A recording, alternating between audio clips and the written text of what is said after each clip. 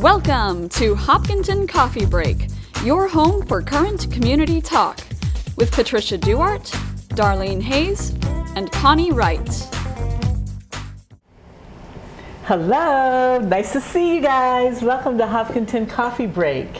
We're excited to be here together, and happy spring. Are we on? No, well, we're not in spring yet. I mean, I think we've got about 22 days to go. It's like the 21st. Yeah, and St. Patty's Day is next week. So That's the green.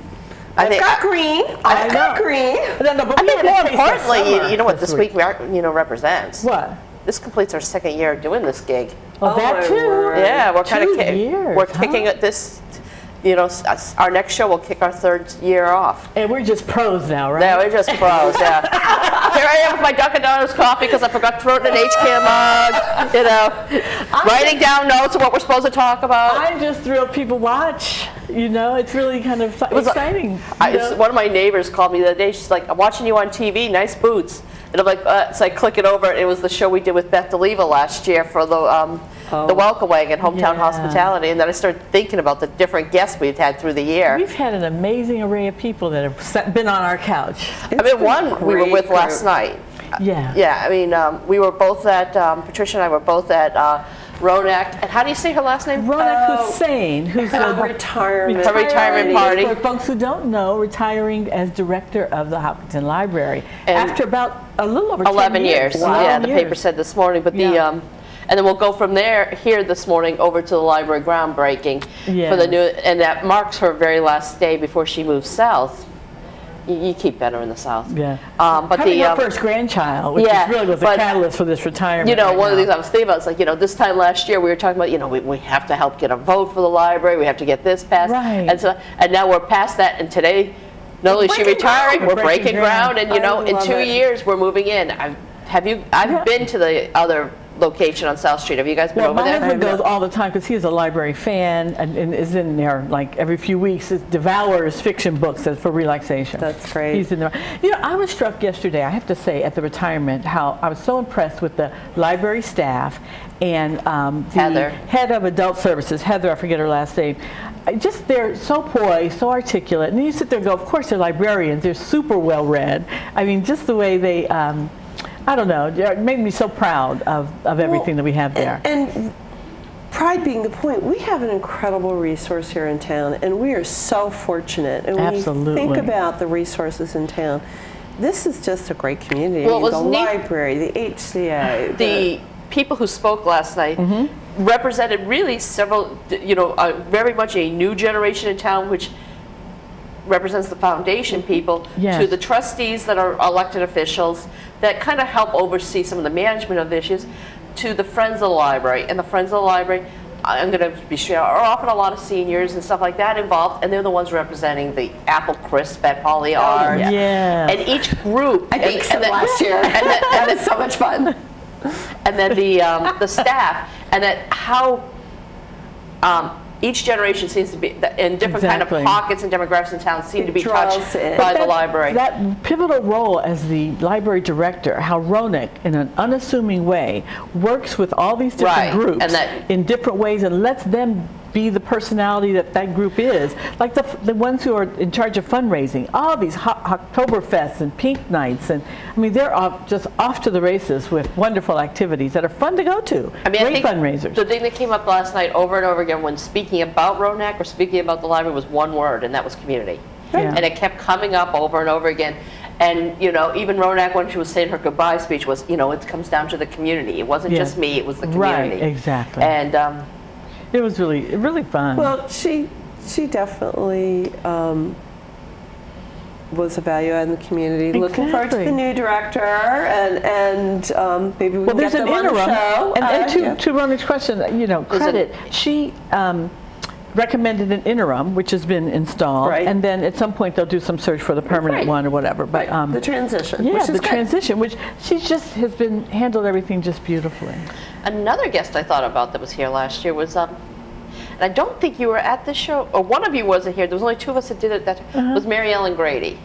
I wasn't here for her. It was two of us. And it was fun. And you know, Mary Ellen is, you know, the vice principal. The vice principal of the middle school, and at that point, we had her come on to talk about, you know, she was, at that point she was going to launch, she was going to run the marathon for the Sky's the Limit Courtyard, which a big hunk of it is donated, is named after Shane Shanes, who's in my sister's grade, who was killed. But you know, it's a year later, the courtyard's done.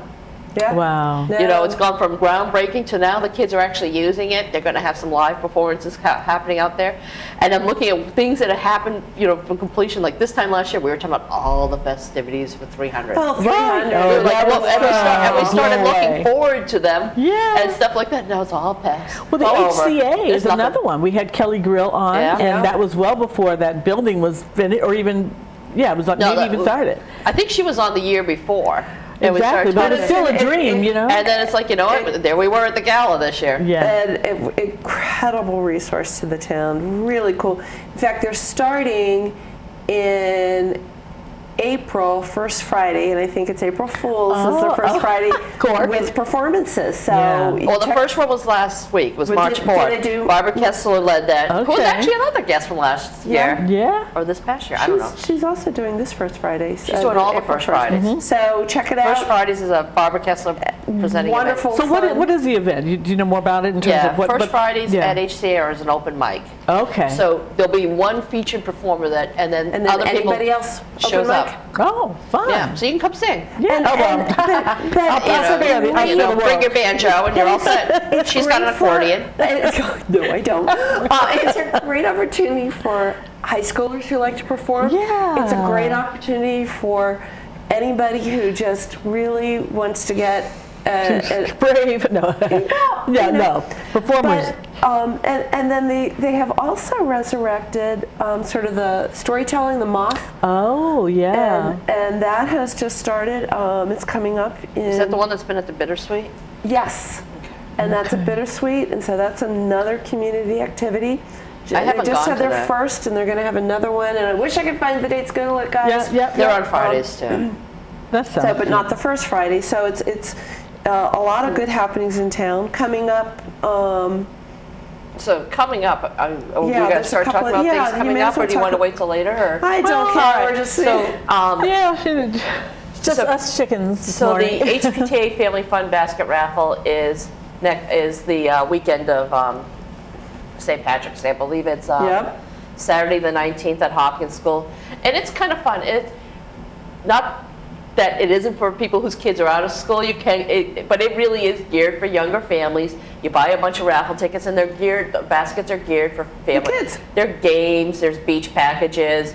I remember when we were going, and that's when like SpongeBob and Dora were big. I don't know if they still are, but yes, they are. You're pretty safe.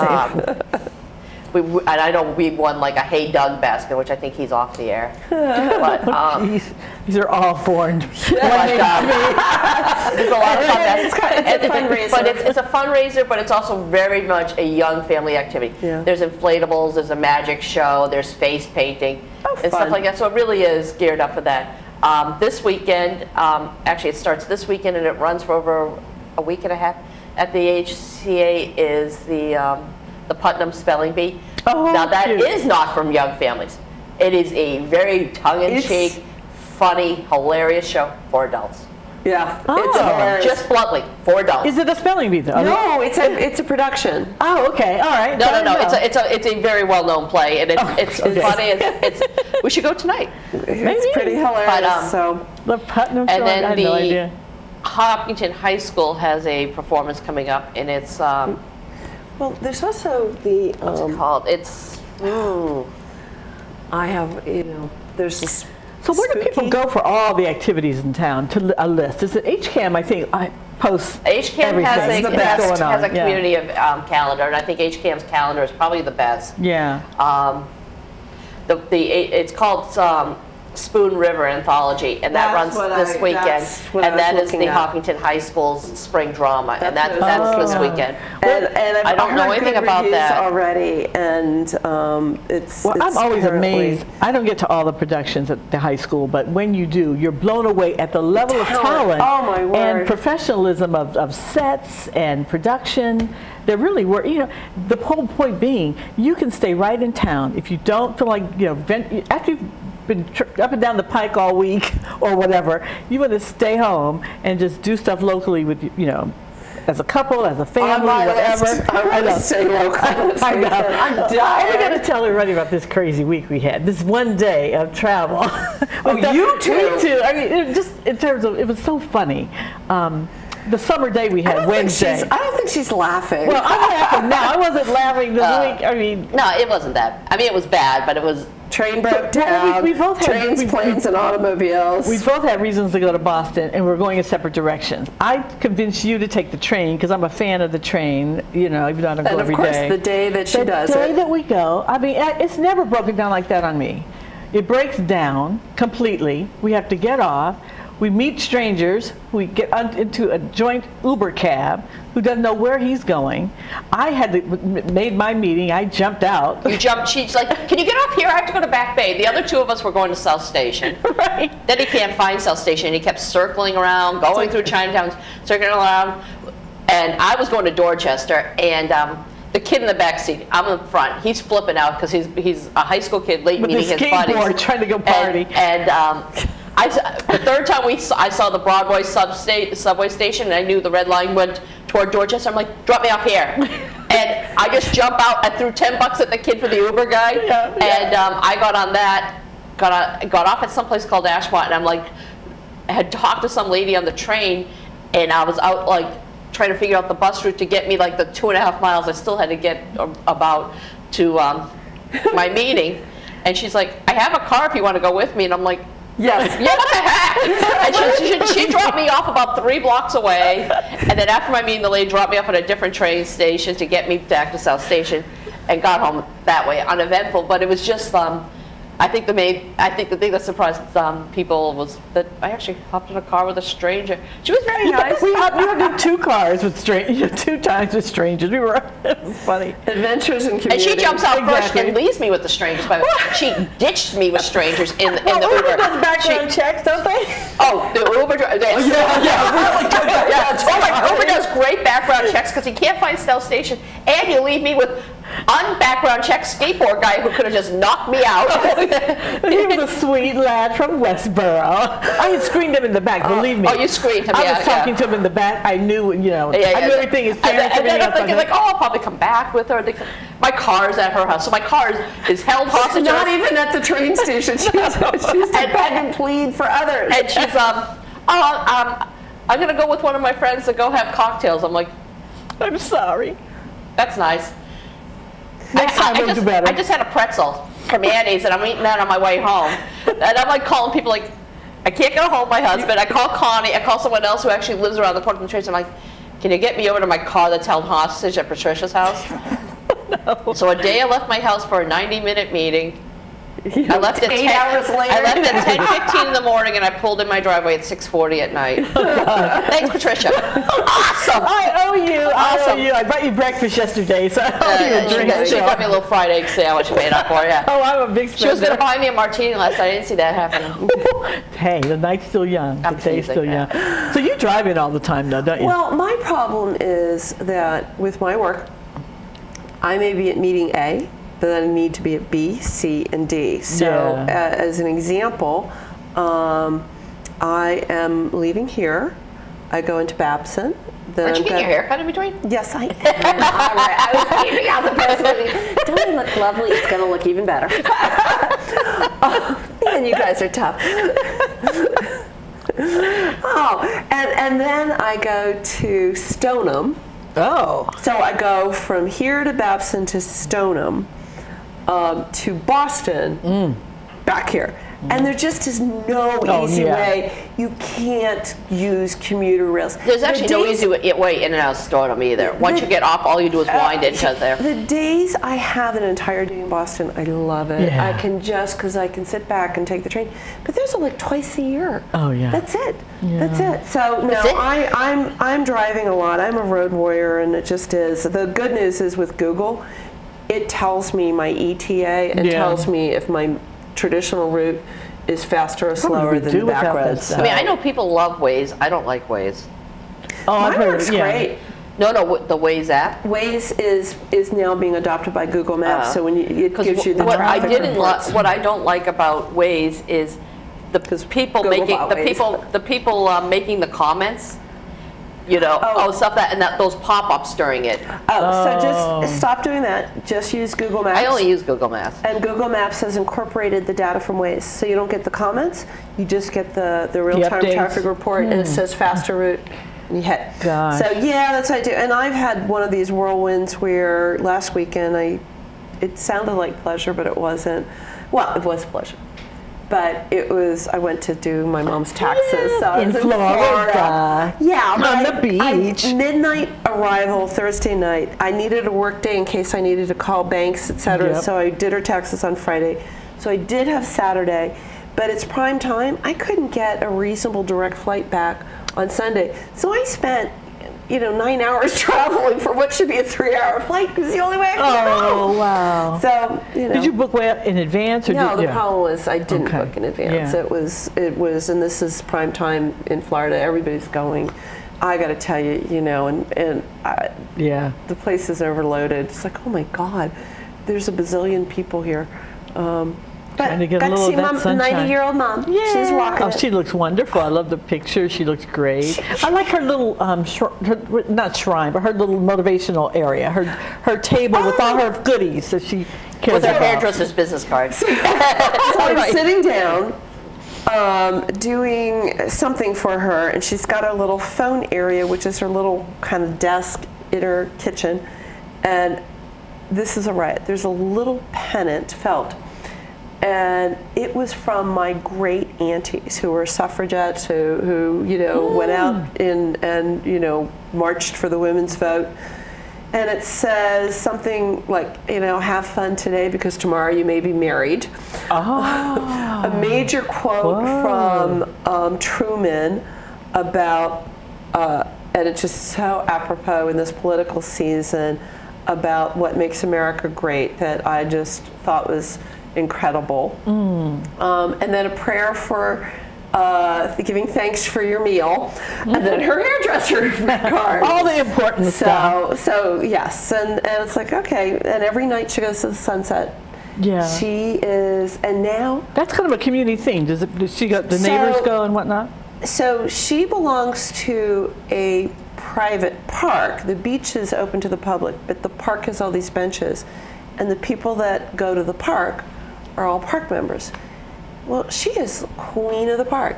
And strangers come up to her, and the one night we went there wasn't a totally open bench, but there was this young lady at the bench, at one of the benches, and we said, well, are you expecting others, or may we? Oh, please come join us. Knew who my mom was. She just moved here a month ago. It's like, oh my God, so it's fun. It's fun. So anyway, but back to town and back to things going on. Well, I'm excited about our upcoming, we have to get into the details here, but our upcoming getaway weekend that we've planned. To have a little weekend in Maine. To Portland, Maine. Just as that's common now. I mean, you see that. And maybe just because we made that, I'm getting all kind of posts and stuff from travel agents about girls' getaway weekend. Simultaneous to us doing that, I also booked for a weekend in April with some high school girlfriends. And then I'm also doing the sisters because we do this when we hit milestone birthdays. I'm not hitting a milestone, but my one cousin turned 60 this year. So I'm like, yeah, you'd be traveling a little bit. I need it though. This has been the winter from... Well, I mean, 2 of those are you're actually going on planes. Yes. I think Portland... Actually, no, one of them's plane. The other one I'm driving down to Pennsylvania and then driving to Portland. So I'll do a road trip. I'm just ready I'm ready for spring. It's here. Oh, my winter's word. over. I don't care. I wish our weekend was before May, but... Yeah, I know. It's Okay. But I'll be up there before I mean, then, I think. I'm going to go a couple times. It's going to be a great weekend weather-wise this weekend. It's going to be warm and warmish, milder and sunny, and I'll take it. I love the memes, you know, those posters on Facebook that go, you know, oh my God, it's summer, because it's 50 degrees, summer. Yeah. Yeah. I've been outside without a jacket on. It's great. Yeah. It's great. I smelled fresh cut grass this morning and saw a lawnmower out. It's like, yeah, right here. I know. Jim, the station manager, and I are walking in together, and he's like, doesn't it seem kind of early to like be mowing the lawn? I said, doesn't it seem kind of wet? It really rained last night, and they're out there mowing it. And I'm like, I think they might have been doing it might have been a way to do the lawn cleanup but it smelled like grass. It's like, oh my. Yeah. So we might be jump starting the season early, but and this weekend. What? Which weekend? Clocks. Spring ahead this weekend. Spring ahead. Spring ahead. I'm like, wait. Yeah. Spring ahead. Change your No clocks. share jokes, nothing. It's just spring ahead. Spring ahead. Just spring ahead. I had somebody say, like, you spring ahead on Saturday night or early Sunday morning. Right. Why don't you do it on Friday at 4 p.m.? Because it ends a week. Well, I mean, people that commute or have are saying, 5 o'clock at let us out early, right? Do it at the time that matters. I know. Maybe I'll just do it mentally and push things up a ahead little of the bit. game. So, but all these, the building going up next to Yogurt Beach is just coming along. And I didn't realize how huge it was going to be. It goes so far back. They've really. I can't wait to see what goes in Well, there. it's not as big as it was originally going to be. There was supposed to be 2 stories and things like that. It was actually going to be wider and stuff too. So they cut it back. It's not 2 stories. I think it's 2. It looks 2-story. Yeah, I think it's 2. It's definitely not as big as it was going to be. They actually had that one and then the big development behind China Dynasty. The whole right big there thing. At so by spring, Lumber summer, and Main Street. there's going to be a whole lot of new things. Yeah, I think here. the Masiello on West Main and Lumber will be done in the summer. Talking about new happenings, Snappy Dogs is moving to Western Nurseries. Snappy Dogs. April that'll be 1st. fun. Nothing says summer like Snappy Dogs. They open up April Yeah. 1st, so that's going to be cool. Yeah, Bill's, we've had plenty of lunch in Bill's, which is a lovely bar I just area got now. this week. Become like a cocktail little hangout for a few of us. Exactly. Well, that's where I had cocktails this week. That's right. Those are fun. I mean, it's nice. They have nice little bar food, too. I mean, different things. And you can't get it at the regular station. You got to sit at the bar. So I'm like, okay. Exactly. And I think where they enclose the little outside patio actually looks nice. That's nice. I've sat in the back a couple times where it's raised up. You have to watch it. That drop is one heck of a Dixie after you've had a couple of us. And I'm clumsy enough as it is. So. Oh no! Yeah. You've had a couple of mishaps. Oh yeah, that part too on the way back from Adventure Day where like the commuters motored down. 2 women in a rush brushed past me while we're like walking, getting off the train. knocked me over with a little fat girl with a pink backpack looking like a turtle bound up on it. Fat girl with a pink backpack. You had a workout. I said, getting out on the train, you get exercise, you see people. That certainly happened. That promise was kept. She saw people. Everybody's good with family. Good segue on a more serious note. I think overall my family's good. My family's great. My daughter got back from Paris. Oh, yeah. 10 days, Paris Fashion Week. She's still in school, graduates this spring, and it's like she made choices, but she's still going to graduate. It's just good. She should be working on schoolwork, but did Paris Fashion Week, worked there. So yeah, the kids are great. Doing good too. I'm happy. Both are career bound and doing good. I administered my first midterm this week. Sorry to interrupt.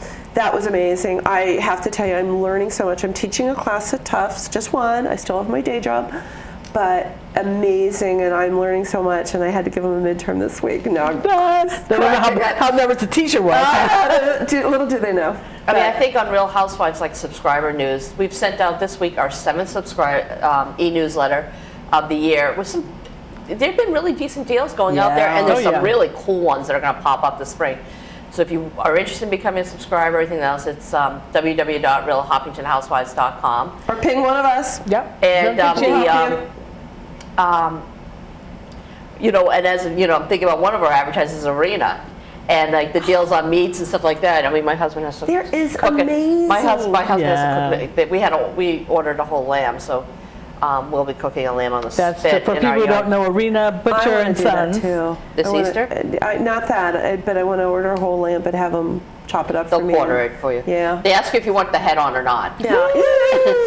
We will, That's because some advanced meat but making. And then on a personal note, Yes. I know I've posted on my personal Facebook wall, and I've shared a couple times on the Real Housewives.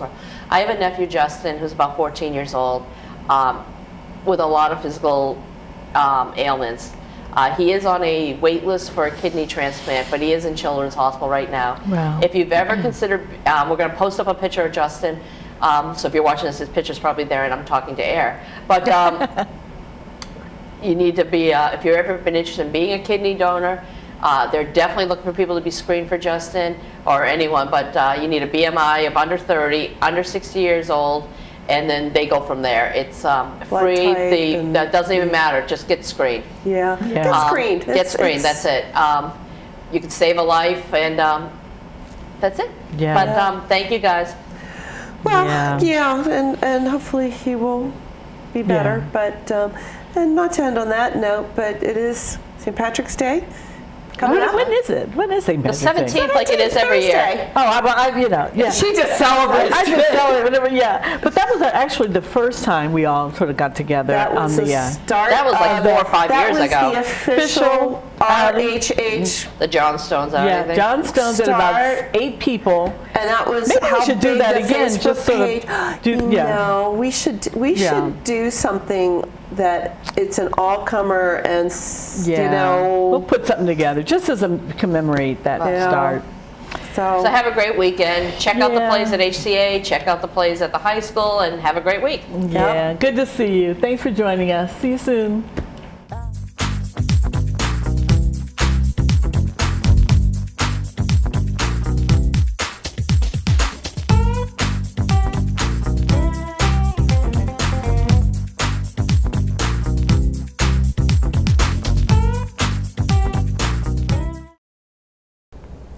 I'm Dr. Gerber Wolf. And I'm Dr. Nadine Tung. About 1 in 8 women will develop breast cancer in their lifetime. The good news is that death rates have been declining because of increased awareness and earlier detection. Early detection is critically important, as it improves the chances that the cancer can be treated successfully with more treatment options that can result in better outcomes. Current recommendations are that women in the 20s and 30s without symptoms should have a clinical breast exam every 3 years. The risk of breast cancer increases with age, however, and women should consider screening tests beginning at age 40. Women can also reduce the risk of breast cancer by eating a healthy diet, getting regular exercise, and drinking fewer alcoholic beverages. For more information on preventive measures and screening, visit the American Cancer Society at cancer.org.